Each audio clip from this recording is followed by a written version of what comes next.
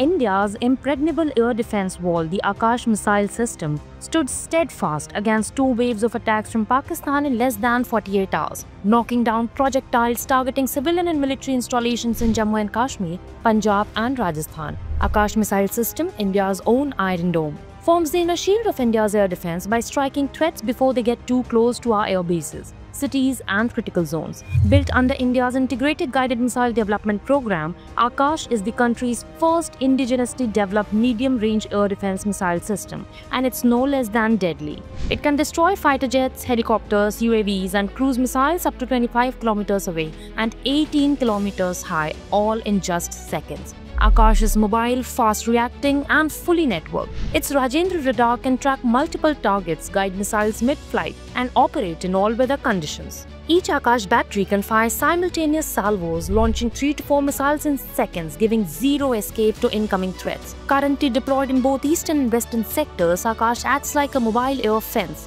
especially around air bases, missile sites and critical infrastructure. And now the Akash NG or next-gen version is on its way with longer range, faster speed and smarter guidance. From borders to battlefields, if you enter our airspace, Akash will find and finish.